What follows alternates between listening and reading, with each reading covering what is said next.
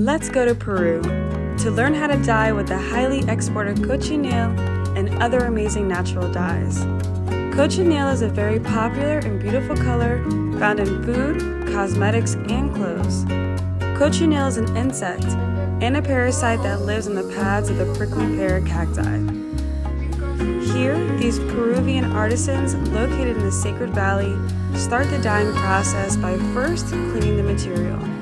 Here she is hand washing what I believe to be wool. Many local animals from Peru can make beautiful fibers, such as vacuna, alpaca, llama, and sheep, to name a few. Then they make the yarn by hand spinning the fiber.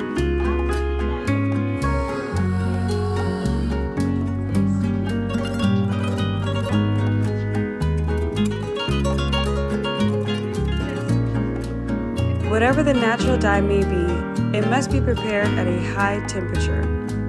Here, she has a beautiful deep green color being created by a leaf plant. And to the left, it looks like she is using cochineal. Depending on the use of lime or alum, aka a chemical, the color could be altered. As shown here, the yarn turns from pink to orange. And finally, we get to see all the beautiful yarns woven together to make a traditional textile commonly found in this region of Peru.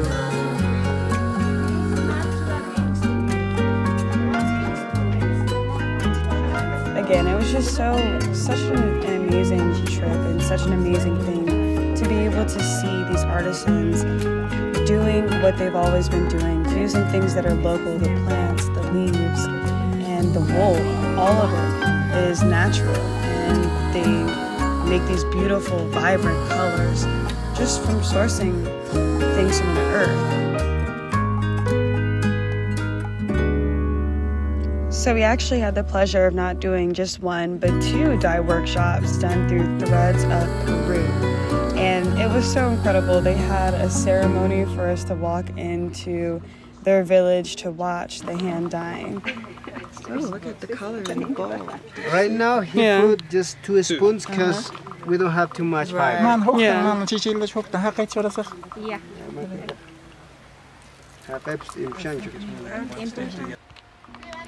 I actually also had the pleasure of doing some dyeing myself, and again, it was just such an amazing trip and such an amazing thing to be able to see these artisans doing what they've always been doing, using things that are local, the plants, the leaves, and the wool. All of it is natural, and they make these beautiful, vibrant colors just from sourcing things from the earth.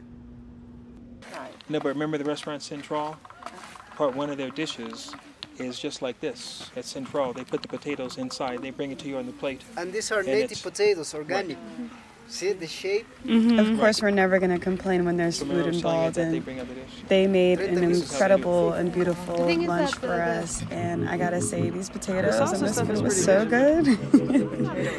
This experience was so special. Up next, we're headed to Angola to celebrate my sister's 30th birthday.